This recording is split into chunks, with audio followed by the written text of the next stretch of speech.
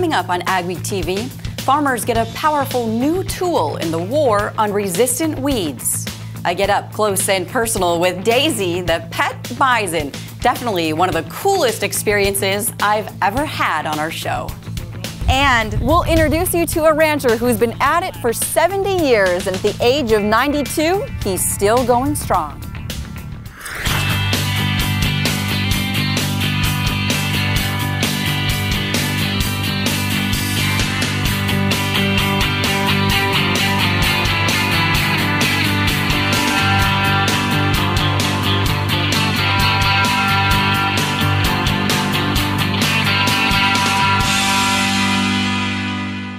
Welcome to AgweekTV. I'm Shauna Olson. Farmers got some very good news this week. A new dicamba-resistant soybean was approved by the government last year, and now the EPA has approved the herbicide that goes with it, low-volatility dicamba. Now farmers can use both the seed and the herbicide. Mikkel Pates explains how this will help soybean growers in their battle against weed resistance. We have rampant weed resistance across the United States, including North Dakota. Sometimes we don't have the tools available to control those resistant weeds. NDSU Extension Weed Specialist Rich Zollinger says an important new tool to fight Roundup resistance is on the way. This is one of the newest technologies that we've seen in a long time, and it's going to have a significant impact on U.S. agriculture. It will have glyphosate and dicamba. It could have a glufosinate or Liberty resistance also. Those, if it isn't, they will probably come in the future. Depending on where you live, water hemp and Palmer amaranth are two of the weeds that are getting harder to fight and spreading across the country. Although dicamba-resistant seed was available last year, it was used more in the southern part of the country for soybeans and cotton. Well, this is really big news. Carl Peterson owns Peterson Farm Seeds of Prosper, North Dakota. At one time, Roundup Ready seed was the solution to weed problems. We went back to that well again and again, and of course Mother Nature does what Mother Nature does, and the resistant weeds become an issue. Peterson predicts Xtend will gain a significant market share this year, but he warns against overusing this technology. If we move whole hog into the Xtend platform using dicamba, we'll have dicamba glyphosate-resistant weeds very quickly. But what this Xtend does is gives us another tool to use to manage that. For AgweekTV, this is Mikkel Pates. Even though it's approved by the EPA, it still needs to be approved for use in each state, and in some states, farmers must attend a training session before using it. American Crystal Sugar says beet payments are down this year. The first projected payment is $38 a ton for 2016 beets. Growers had been expecting $43 or $44 a ton. The final payment for 2015 was nearly $50 a ton. In a letter to shareholders, Crystal President Tom Astrup said the drop is mainly due to lower sugar content and sugar prices and higher operating costs per ton. Higher yields will make up for the lower price. The big variable for growers is the cost of production, but the average is about $1,000 an acre. While tons were good, sugar content was the lowest it's been in some time. Crystal board member and grower Bill Hale says the biggest wild card left now is the warm weather and its effect on beet spoilage. Everyone who's in the sugar beet business understands there's a lot of risk involved because sugar beets are still alive in that pile. And even once we get them frozen, if we have a warm spring, things could get difficult. But so far, we've, knock on wood, been pretty good at getting our beets processed. Mindak Farmers Co-op in Wahpeton is not releasing payment projections for the 2016 crop. The Obama administration was pushing hard to get the Trans-Pacific Partnership done in the lame duck session of Congress. However, the outcome of the presidential election has slowed the 12-nation trade deal that includes the U.S. and other Pacific Rim countries. President-elect Trump has indicated he would like to renegotiate the agreement, but farm groups haven't given up and are still working with Congress to bring up the agreement for a vote as soon as possible. Agweek's Michelle Rook has more. Farm groups are continuing to push for passage of the Trans-Pacific Partnership, despite headwinds in Congress and word the Obama administration is giving up on the deal. The ag community admits it's a long shot, but still wants Congress to approve the deal in the lame duck. Let's go ahead and let's push together what's a good trade deal for especially soybean farmers, corn farmers. Our message has not changed from before the election until now. TPP is our #1 priority. We need to get this done by the end of the year. Cattle industry leaders say while the clock ticks on TPP, U.S. cattle producers are losing money. We are losing $400,000 each and every day that we don't have that trade agreement. And that is because Australia has taken away our market access into Japan because their tariff is lower than ours. However, economic analysis shows benefits for all of agriculture. The most conservative estimate is the one that's in the Farm Bureau analysis, and that indicates somewhere between $4 and $5 billion of additional trade and additional farm income on a yearly basis. Vilsack says if the U.S. blinks, the deal may still go forward. There's nothing that would prevent the countries that ultimately approve this from proceeding without the U.S. And so there may not be a chance for a redo, even if the new administration changed their tune about opposing the agreement. Some of the other signatures to that agreement, other nations are saying, we're not going to renegotiate. We're done negotiating. That's why farm groups say it may be now or never for TPP. I'm Michelle Rook reporting for Ag Week.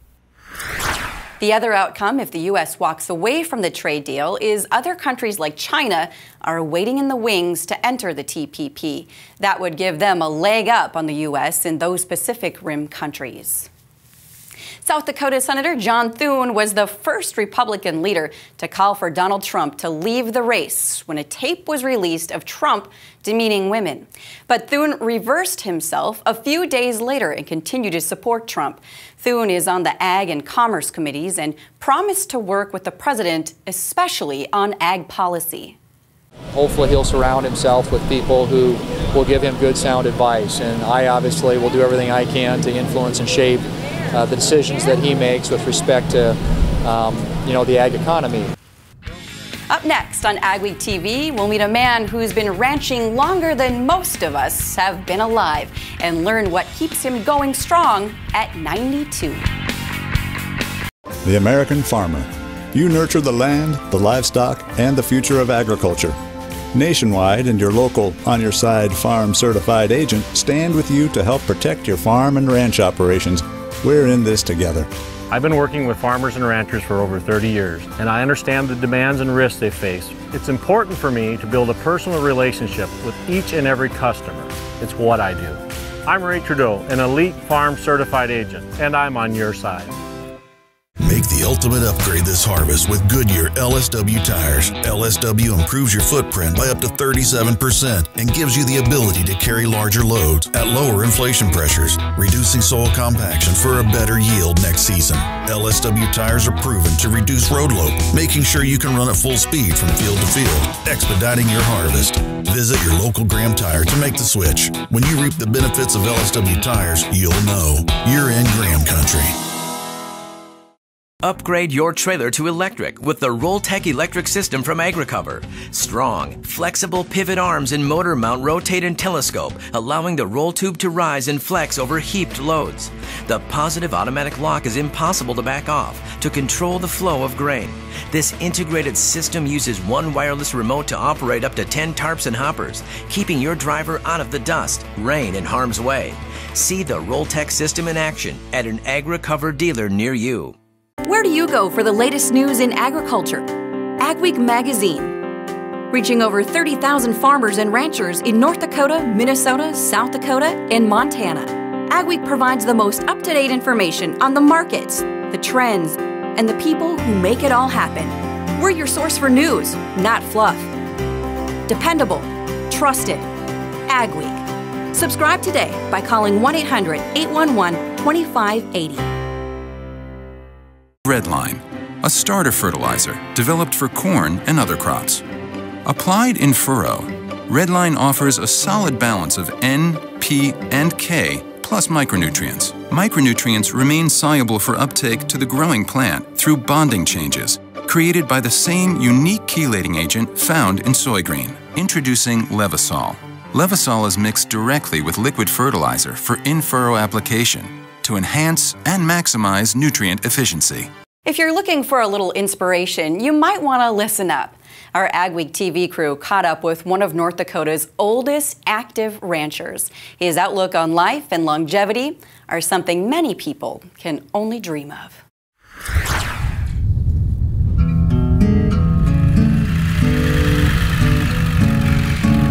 Come on, come on, come on. Tucked away near the small town of Steele, North Dakota, is a cattle ranch owned by Paul and Betty Smokov, a ranch with longevity. I had cattle when I was 15 years old, but only a couple heifers. That's how I got started. Paul grew up on a cattle ranch, and it stuck with him. To build a herd, it takes years. It takes years. And Paul knows. I'm partial to Hereford cows. Hereford's built this country. Because every day for the past 70 years, he's been here on his ranch. Come on. That's a nice girl. Feeding, checking, and caring for his animals. We have very few health problems here on our place. And at the age of 92, his herd is top-notch. The genetics on these cows they come from some of the best sires in the nation. His herd now 120 cows. Did you calve them out this spring? Yes, we did. Betty and I did. At its peak, almost double that. Do you know of other people your age that are still doing what you do? I don't know of anybody. I've been looking. As Smokov will tell you, ranching and the cattle are in his blood. My dad always said, you take care of the cattle, they'll take care of you. And that's very true. You found that to be true. Neglect them, you're going to pay for it. Over the decades, he's seen it all, including the drought and the depression in the 30s. Steele, North Dakota, in 1934, I think it was, it got to 121 degrees sometime in early July. And then 1936, got 59 below sometime in February, I think. Coldest on record. What's the lowest price you ever sold a calf for? Oh, in the 30s. They sold calves, little calves, smaller than these, $3 a piece, a cow, $8, $9. And now Smokov says after all these glorious years raising his quality herd, it's time to be done. Will it be hard? Will it be hard when they finally all go? Will that be hard on you? Yeah, it'll be hard. It'll be really, well, when you live with them that long, you're kind of next to them. Yeah. They're your friends. What's making you decide to retire? What? Old age. Can't do it anymore. You know, you don't want to kid yourself. You can come to a point where you just can't do it right. Smokov planned to sell out this fall, but cattle prices are at a 6-year low. Kind of depressing. And Smokov says, not yet. And so he waits with positivity. See, last year we sold steer calves in December, and they brought us right close to $1,100. Well, this year they're only bringing $7. So the industry can only stand it so long. It's got to do something. In the meantime, Smokov will hold tight and just keep ranching. A lot of farmers retire at mid-70s, but I felt good enough, and I just like to do it. Yeah. It is, to me, is a challenge. I can do it. I get up in the morning, I make up my mind I'm going to do it, and I do it.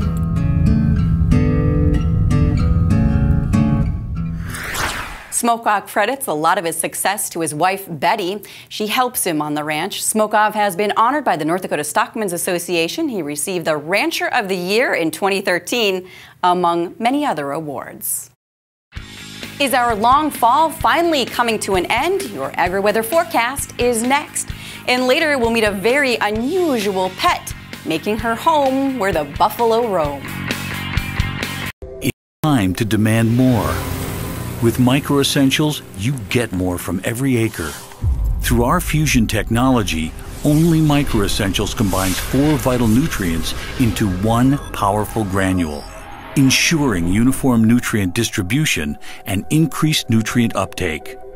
The innovation behind our fusion technology means you'll grow stronger, healthier plants. Micro Essentials. Get more from every acre. Commitment. You need it to succeed on the farm. It's total dedication to the land, family, and community. It's more than a way to make a living. It's a way of life. You've had it since the first time you ran your hands through the soil, helped bale hay, or rode along in the combine. Your commitment. It's as strong as your family's trust, as honest as each long day you put in, and as pure as the opportunity that comes with every tomorrow. It's how we build our bins, with proven design, superior structural integrity, a lifetime warranty, and a promise to stand with you, no matter what storms come your way. The harvest will always be protected, so you can sell when it's right for you, your family, and your farm. Commitment. It's why we can say, there's nothing standard about superior. Where do you go for the latest news in agriculture? Agweek magazine. Reaching over 30,000 farmers and ranchers in North Dakota, Minnesota, South Dakota, and Montana. Agweek provides the most up-to-date information on the markets, the trends, and the people who make it all happen. We're your source for news, not fluff. Dependable, trusted, Agweek. Subscribe today by calling 1-800-811-2580. Field Drainage Inc. has perfected the art of agricultural drainage by helping hundreds of farmers since 1978. We are a second-generation family-owned business for over 35 years. The Field Drainage Inc. team will work closely with you to conduct a thorough analysis of your needs and expectations, provide an estimate that fits your budget, perform all work in a timely and professional manner, and provide continued service after installation. Field Drainage Inc., your trusted drain tile installation company for over 35 years. Weather part of Ag Week now. The first significant winter storm of the winter season has passed through parts of the northern plains, and we'll see what effect it has. We are finally dealing with more average November temperatures, and I see that for the foreseeable future. Nothing really earth-shatteringly cold dropping into the northern plains, upper Midwest anytime soon, but it's definitely turned cooler. First big snowstorm, of course, that has passed through the area this weekend, actually late last week, and probably the first of many in various parts of the area. The point is, winter's beginning has finally begun to take some seeds. Now, here's what's going on. The jet stream has actually kind of recovered a little bit this weekend after this deep low-pressure trough moved through and brought the snowstorm to parts of the region late last week. It's actually turned relatively mild. Of course, the areas that have snow on the ground now are a bit colder than those that don't, but it's not really that cool across the area. However, the really warm air has gone in retreat down south. You'll notice the rainy weather will persist along the west coast. Most of the pattern this week is not going to be especially rainy. As we get into Tuesday, I see another little weather system forming, may actually produce some rain thunderstorms down in parts of Arizona, but that will likely move up into some part of the lower or central Midwest around midweek. We'll still have cool weather mostly in the north. The warm weather will remain in the south. Mild enough that by the middle of the week toward Thanksgiving, there'll be a lot of snow melting going on across the northern plains and upper Midwest. But I don't think we're finished with the snow and the cold weather. But as far as this week goes, things will actually get a little warmer. Toward the weekend, I think the cold weather will begin to drop southward again, or at least the cool weather. Nothing terribly cold in this, but I think we'll see a lot of near freezing, slightly above freezing, and below freezing weather, while the warm air will stay down south, and most of the really wet weather this week will likely remain along the west coast. In the second week of the pattern, with all this cool weather locked around, I do see one weather system probably kicking up through some part of the Middle West around middle week, probably close to the jet stream. The weather will likely remain predominantly cool as we head into the first week of December. By that, it means probably a little below freezing, but not crazy cold. So December temperatures, we're going to start out the month with a little bit of cool weather. Things will relax a little bit, but there are definite signs as we get toward later in the month of some pretty cold weather taking root in this region across the northern plains and the Great Lakes area. As far as any serious weather goes, I see the month of December gradually getting colder, especially toward the end of the month. With the jet stream coming out of the southwest, there will be opportunity for several snowstorms through the region, so we may have more moisture coming in than we had last winter. Cool forecast short term, not that cold, turning colder in December, and a snowy December pattern. Make the ultimate upgrade this harvest with Goodyear LSW tires. LSW improves your footprint by up to 37% and gives you the ability to carry larger loads at lower inflation pressures, reducing soil compaction for a better yield next season. LSW tires are proven to reduce road load, making sure you can run at full speed from field to field, expediting your harvest. Visit your local Graham Tire to make the switch. When you reap the benefits of LSW tires, you'll know you're in Graham country. The American farmer. You nurture the land, the livestock, and the future of agriculture. Nationwide and your local On Your Side Farm certified agent stand with you to help protect your farm and ranch operations. We're in this together. I've been working with farmers and ranchers for over 30 years, and I understand the demands and risks they face. It's important for me to build a personal relationship with each and every customer. It's what I do. I'm Ray Trudeau, an elite farm certified agent, and I'm on your side. Pronovost snowblowers, just what you need. Lots of standard features and 33 models available in the colors you want. The high level of manufacturing and performance standards assures you of owning the superior, most advanced equipment. Snowway is the leader in designing snowplows with a big appetite for snow. Whether you're seeking a snowplow for your truck, skid steer, or UIV, Snowway has a highly engineered snowplow to fit your needs with a variety of options. For Pronovost snowblowers or Snowway snowplows, contact your nearest dealer or North Country Marketing. Where do you go for the latest news in agriculture? Agweek magazine. Reaching over 30,000 farmers and ranchers in North Dakota, Minnesota, South Dakota, and Montana. Agweek provides the most up-to-date information on the markets, the trends, and the people who make it all happen. We're your source for news, not fluff. Dependable, trusted. Agweek. Subscribe today by calling 1-800-811-2580. You make me wear my bike helmet. Taught me never to run with scissors. And to follow the swimming rules. You tell me to stay away from drugs. To always buckle my seatbelt. So why do you keep a loaded gun in your drawer? How safe is that? You asked them to follow some safety rules. Now they're asking you. In fact, they're counting on you. Never let your gun get into the wrong hands. Remember, always lock it up. Visit ncpc.org. It's not every day you get to pet a real live buffalo, but there's a rancher near New Rockford, North Dakota that has a tame bison on his ranch. We paid it a visit, and I can tell you, it was a thrill.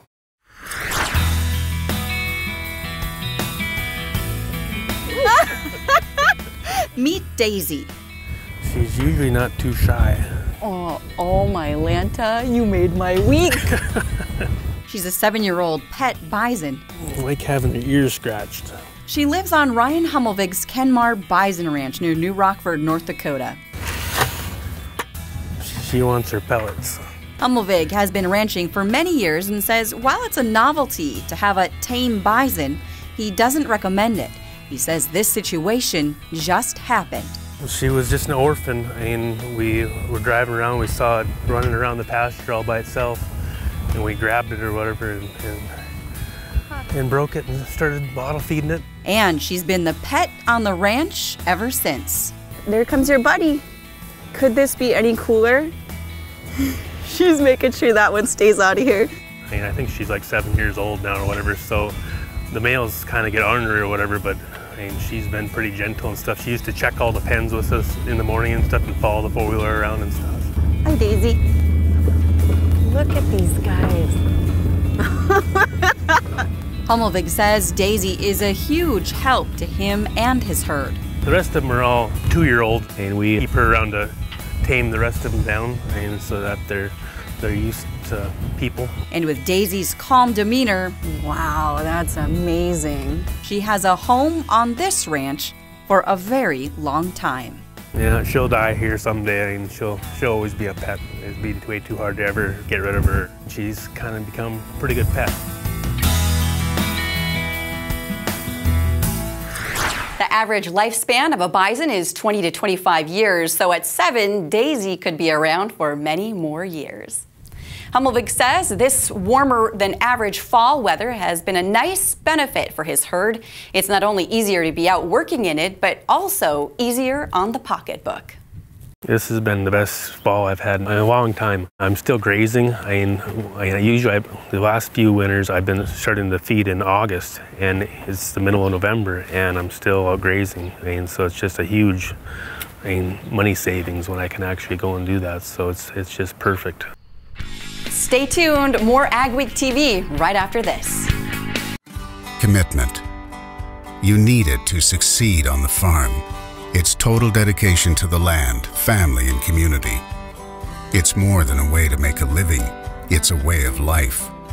You've had it since the first time you ran your hands through the soil, helped bale hay, or rode along in the combine. Your commitment. It's as strong as your family's trust, as honest as each long day you put in, and as pure as the opportunity that comes with every tomorrow. It's how we build our bins, with proven design, superior structural integrity, a lifetime warranty, and a promise to stand with you, no matter what storms come your way. The harvest will always be protected, so you can sell when it's right for you, your family, and your farm. Commitment. It's why we can say, there's nothing standard about superior. Advanced Grain Handling is the regional dealer for grain handler dryers, bins, and accessories. With Grain Handler's continuous mixed flow drying systems, you're capable of high levels of grain dryer efficiency, drying all types of grains including seed grain. A family-owned company, Advanced Grain Handling has licensed and trained service techs on hand whose #1 focus is service. They also sell service monitoring systems, do millwright work, and have a licensed electrical shop. Contact Chad today at Advanced Grain Handling Systems, 701-788-8927. Where do you go for the latest news in agriculture? Agweek Magazine. Reaching over 30,000 farmers and ranchers in North Dakota, Minnesota, South Dakota, and Montana. Agweek provides the most up-to-date information on the markets, the trends, and the people who make it all happen. We're your source for news, not fluff. Dependable, trusted. Agweek. Subscribe today by calling 1-800-811-2580.